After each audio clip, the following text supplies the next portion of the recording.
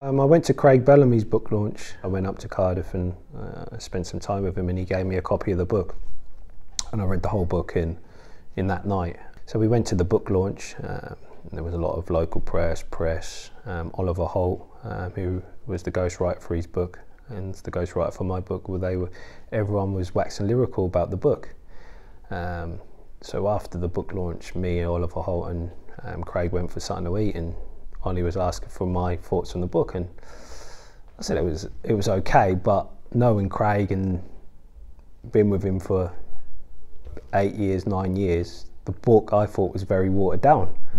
And I said, a lot of autobiographies I've read, Rio's, a lot of the footballers I know, their books when they come out, they are politically correct. They obviously still were playing at the time, which makes it hard to be brutally honest.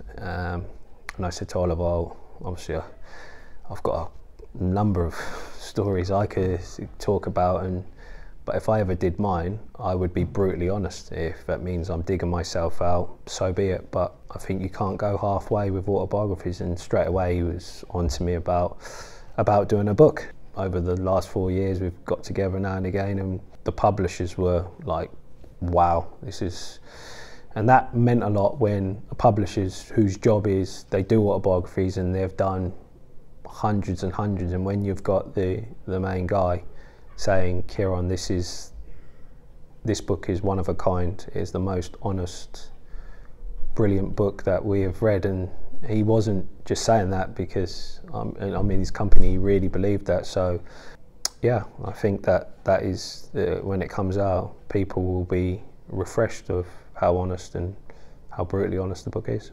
What is the point of doing the autobiography where it's some lies in there, half-truths, and there's an agenda to make yourself come across not so bad or make yourself come across as an angel and stuff like that? That was never my case, because yes, I've made many mistakes in my personal life, professional life, and I think the title of my book, it says it all when it says old too soon, wise too late. I think that is a perfect book title for my book, because there was a lot of mistakes along the way, and now I'm older and wiser and looking back with a bit of perspective. Yeah, and that's how the book is. Going into the jungle, I said this, a lot of people had their ideas of me, and when I came out, the reaction I got was very positive. People were like, oh, you came across really good. Like they weren't expecting that. They just think you are a bad person, a bad guy. And again, in my book, there's chapters where you think, what the hell was I doing, and what the hell?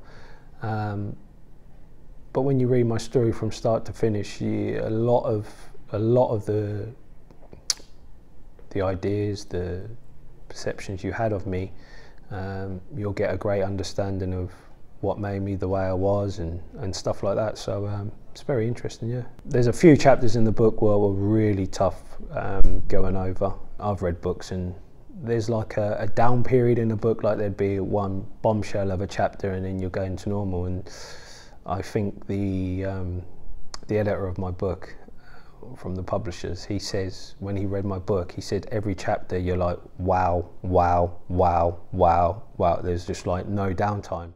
Close up to the book, it'll probably be serialised in a national paper where they have some stories, and we'll be doing a lot of on radio shows, TV shows.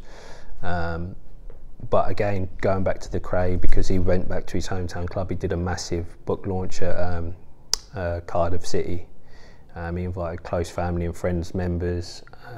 There were paying members from the public, corporate members of Cardiff, and they all came together. They had a meal. He had me as a guest speaker. He had himself. He had Oliver Holt. So yeah, it's a great evening where everyone who comes, they get a free book. You have a sit-down question and answers. He had someone hosting, it was DJ Spoon, he was hosting, asking him questions about the book, and then he opened up to the floor with a special guest. And it was a very positive evening. And the money he raised that night, he went to his, he had a charity in Sierra Leone. So I thought I wanted to do something similar, where I've got my close family and friends, but it's also opened up to the public of Ipswich, because I'm a local boy. We're doing it at the football club. Ipswich are going to put the details out soon in early December of how you can come. The special guest on the night will be myself, Jermaine Genus, who's doing a lot of stuff on Match of the Day and stuff, and Craig Bellamy. Again, we'll have the question and answers where fans will hear stories from the book, ask about the book. Oliver Holt will talk about the book as well, get a free copy of the book. And the money we raise from the selling of the tickets and stuff, half of the money will go to the Ipswich Academy and half will go to a charity of my choice. Proud is the perfect way to sum up my book. And again, for Ipswich fans as well, there's stories that they would never have known. I've got big stories with myself and Sheepshanks and Burley, how it wasn't all roses, and obviously there's the Bobby Robson. I've got 3 or 4 chapters dedicated to the great man and why he was so great. We obviously had the well publicised me not playing on the right, and I explain my side of the story, which gives a lot more meaning to that. So yeah, it'll be fascinating for Ipswich Town, because a lot of my career was at Ipswich and Newcastle with Sir Bobby.